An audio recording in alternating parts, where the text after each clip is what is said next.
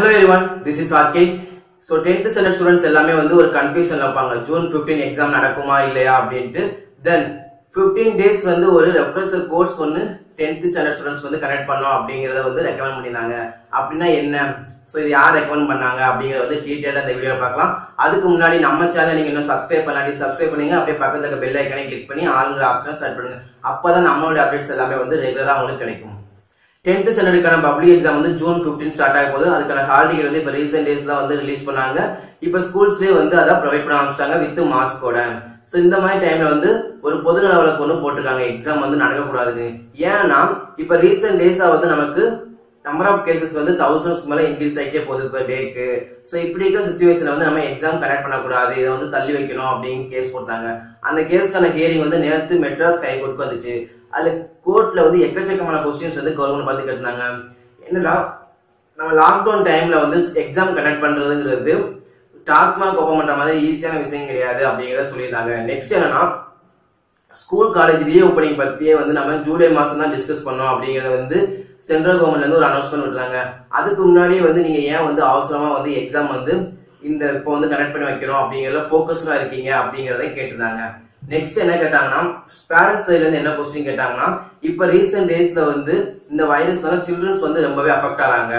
அப்படி இருக்கிற சிச்சுவேஷன்ல நாங்க எப்படி எங்க குழந்தைங்க வந்து எக்ஸாமுக்கு அனுப்புறது, அவங்க எக்ஸாம் முடிச்சு சேஃபா வீட்டுக்கு வருவாங்க அப்படிங்கிறதுக்கு என்ன அசூரன்ஸ் அப்படிங்கறதையும் கேட்டிருந்தாங்க. இந்த மாதிரி எக்கச்சக்கமான கொஸ்டின்ஸ் ஒரு சைடு போய்கிட்டு இருந்தாலும் கோர்ட்ல வந்து ஒரு அப்சர்வேஷன் வந்து சப்மிட் பண்றாங்க. அந்த அப்சர்வேஷன் வந்து யார் சப்மிட் பண்றாங்க பார்த்தோம்னாக்கா Tamil Nadu high and higher secondary school graduate teachers association. அவங்க என்ன சொல்றாங்க அந்த அப்சர்வேஷன்ல 10th பப்ளிக் எக்ஸாமுக்கு கிட்டத்தட்ட வந்து தமிழ்நாட்டுல 12,600 எக்ஸாம் சென்டர்ஸ் இருக்குது. அதுல வந்து 9 lakh ஸ்டூடெண்ட்ஸ் வந்து எழுத போறாங்க. அவங்களோட சூப்பர்வைசிங் பண்ற வந்து 2.43 டீச்சர்ஸ் இருக்காங்க. இது மட்டும் இல்லாம thousands ஆஃப் நான் டீச்சிங் ஸ்டாஃப், டிரைவர், போலீஸ் அப்படின்னு எக்கச்சக்கமான ஒரு இன்வால்வ்மெண்ட் இதுல இருக்கு. சோ எல்லாரோட லைஃப்லயும் நம்ம ரிஸ்க் எடுக்க முடியாது. அதனால அட்லீஸ்ட் வந்து எக்ஸாம் வந்து ஒரு 2 மந்த்துக்கு வந்து தள்ளி வைக்கணும் அப்படிங்கறத வந்து அவங்க சொல்லியிருக்காங்க. இது மட்டும் இல்லாம வேற என்ன சொல்லியிருக்காங்கன்னா 10th ஸ்டாண்டர்ட் ஸ்டூடெண்ட்ஸ்க்கு வந்து ஒரு 15 டேஸ்க்கு வந்து ரெஃப்ரெஷர் கோர்ஸ் வந்து கண்டக்ட் பண்ணணும் அப்படிங்கறத மென்ஷன் பண்ணிருக்காங்க. இது எப்ப கண்டக்ட் பண்ணா எக்ஸாம் வந்து நம்ம எப்ப ஸ்டார்ட் பண்ணலாம் நினைக்கிறோமோ அதுக்கு முன்னாடி அப்படிங்கறத சொல்லியிருந்தாங்க. சோ அந்த ரெஃப்ரெஷர் கோர்ஸ் தான் என்ன அப்படிங்கறத நம்ம லாஸ்டா பார்க்கலாம். சோ இந்த மாதிரி அப்சர்வேஷன்லாம் வந்து இருந்துச்சு.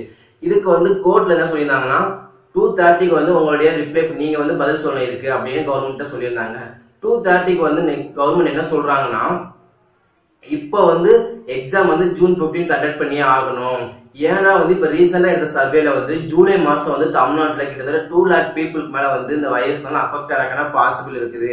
அது மட்டும் இல்ல அக்டோபர் நவம்பர்ல இதோட அஃபெக்ஷன் வந்து அதிகமா இதை விட அதிகமா இருக்கான பாசிபிள் இருக்கு அப்படின்னு எங்களுக்கு தெரிய வந்திருக்கு. அதனால இப்பயே வந்து இதை முடிச்சுறது நல்லது எக்ஸாம். அதுக்கப்புறம் வைக்கிறதுக்கான பாசிபிள் வாய்ப்பு கிடைக்குமா தெரியல அப்படின்னு சொல்லியிருக்காங்க. சோ அதனால எக்ஸாம் கண்டக்ட் பண்றதுக்கான எல்லா சேஃப்டியான நாங்க நடவடிக்கை எல்லாமே எடுத்து வச்சிட்டோம். லைக் பஸ் ப்ரொவைட் பண்றதுல இருந்து மாஸ்க், அப்புறம் வந்து சானிடைசர், இது மாதிரி எல்லாத்துலயுமே வந்து நாங்க ரெடி பண்ணி வச்சிட்டோம். அதனால வந்து எக்ஸாம் வந்து சோசியல் டிஸ்டன்ஸ் விட்டு சேஃபா நடக்கும் அப்படிங்கறத சொல்லியிருக்காங்க. அது மட்டும் இல்லாம வந்து ஒரு 11 ஸ்டேட் கிட்ட வந்து எக்ஸாம் வந்து பினிஷ் பண்ணி முடிச்சிட்டாங்க. சோ அதனால நாங்க வந்து கனெக்ட் பண்ணோம் அப்படிங்கறதுல போக்கஸா இருக்கும் அப்படின்னு சொன்னாங்க. சோ அதனால வந்து நீங்க எக்ஸாம்க்கு வந்து ஸ்டே கொடுக்காம வந்து இப்பவே நடத்துறதுக்கு அலோவ் பண்ணணும் அப்படிங்கறத அவங்க மென்ஷன் பண்ணியிருந்தாங்க. இருந்தாலும் கோர்ட் என்ன சொல்லியிருந்தாங்கன்னா இருந்தாலும் நம்ம லட்சக்கணக்கான ஸ்டூடெண்ட் அண்ட் டீச்சர்ஸோட லைஃப்ல வந்து நம்ம ரிஸ்க் எடுக்க முடியாது, இதை வந்து ரீகன்சல்ட் பண்ணுங்க அப்படின்னு சொல்லிட்டு ஜூன் 11 வந்து இந்த எக்ஸாம் பத்தின டீடைல்ஸ் எல்லாத்தையும் வந்து ஒரு டீடைல் ரிப்போர்ட்டா நீங்க சப்மிட் பண்ணணும் அப்படிங்கறத சொல்லியிருக்காங்க. அது மட்டும் இல்லாம இந்த எக்ஸாம் 10th எக்ஸாம் நடக்கக்கூடாதுன்னு நிறைய பேர் கேஸ் போட்டிருந்தாங்க. அந்த கேஸ் எல்லாமே வந்து சேர்த்து ஜூன் 11 வந்து ஹியரிங் நடக்கும் அப்படிங்கறத மென்ஷன் பண்ணிருந்தாங்க. சோ 10th எக்ஸாம் வந்து நமக்கு கேன்சல் ஆக்கான பாசிபிள் வந்து அதிகமாவே இருக்குது. அதாவது 10th எக்ஸாம் டேட் வந்து தள்ளி போறதுக்கான பாசிபிள் வந்து அதிகமாவே இருக்குது. பட் அது வந்து நம்ம கன்ஃபார்மா இப்ப சொல்ல முடியாது. ஜூன் 11 தான் வந்து எக்ஸாம் வந்து தள்ளி போகுமா இல்லையா அப்படிங்கிறதுக்கான பதில் நமக்கு தெரியும். அது வரைக்கும் நம்ம வெயிட் பண்ணி பார்க்கலாம். இப்ப ரெஃப்ரெஷர் கோர்ஸ் ஒன்று சொல்லியிருந்தேன்ல, அது எதுக்கு அவங்க சொன்னாங்கன்னா இப்ப இருக்க சிச்சுவேஷன்ல வந்து ஸ்டூடெண்ட்ஸ் எல்லாருமே வந்து ரொம்பவே டிப்ரெஷன் இருப்பாங்க. சோ எக்ஸாமுக்கு ஒரு மாதிரி படிக்கவா வேண்டாமா அப்படிங்கிற ஒரு கன்ஃபியூஷன்ல இருந்துட்டு இருப்பாங்க. அதனால வந்து ஃபுல் போக்கஸ்டா அவங்களால வந்து படிக்க முடியாது. அதனாலதான் அவங்க என்ன பண்ணாங்க ஒரு 15 டேஸ் வந்து இந்த ரெஃப்ரெஷர் கோர்ஸ் ஒன்று கண்டக்ட் பண்ணணும் அப்படின்னு சொன்னாங்க எக்ஸாம் வந்து ஸ்டார்ட் பண்றதுக்கு முன்னாடி. சோ அது எதுக்கு நான் இதோட மோட்டோ என்னன்னா ஸ்டூடெண்ட்ஸை வந்து டிஃபரன்ஸை வந்து ரெடியூஸ் பண்ணி அவங்க வந்து ஃபுல் ஃபோக்கஸ்டாக வந்து எக்ஸாமுக்கு ப்ரிப்பேர் ஆகிறதுக்கு மோட்டிவேட் பண்ணணும். நெக்ஸ்ட் வந்து ஒவ்வொரு சப்ஜெக்ட்டுக்கு வந்து அவங்க எக்ஸாமுக்கு வந்து எப்படி ப்ரிப்பேர் ஆகணும், எந்தெந்த டாபிக் வந்து அதிக ப்ரிஃபரன்ஸ் கொடுக்கணும் அப்படிங்கறத டிப்ஸையும் அவங்க கொடுக்கணும். அது மட்டும் இல்லாம அவங்களுடைய சின்ன சின்ன டவுட்ஸ் எல்லாத்தையுமே கிளாரிஃபை பண்ணி ஸோ அந்த 15 டேஸ் முடியும் போது வந்து அவங்க ஒரு கான்ஃபிடென்ட்டோட எக்ஸாமுக்கு போகணும் அப்படிங்கறத இந்த கோர்ஸோட மோட்டோ. ஸோ இதெல்லாம் வந்து அவங்க மென்ஷன் பண்ணியிருந்தாங்க. பட் இதுக்கு வந்து ஜூன் 11 தான் வந்து கவர்மெண்ட் வந்து எந்த மாதிரி ரிப்ளை பண்ண போறாங்க அப்படிங்கிறது நமக்கு தெரியும். ஸோ வெயிட் பண்ணி பார்க்கலாம்.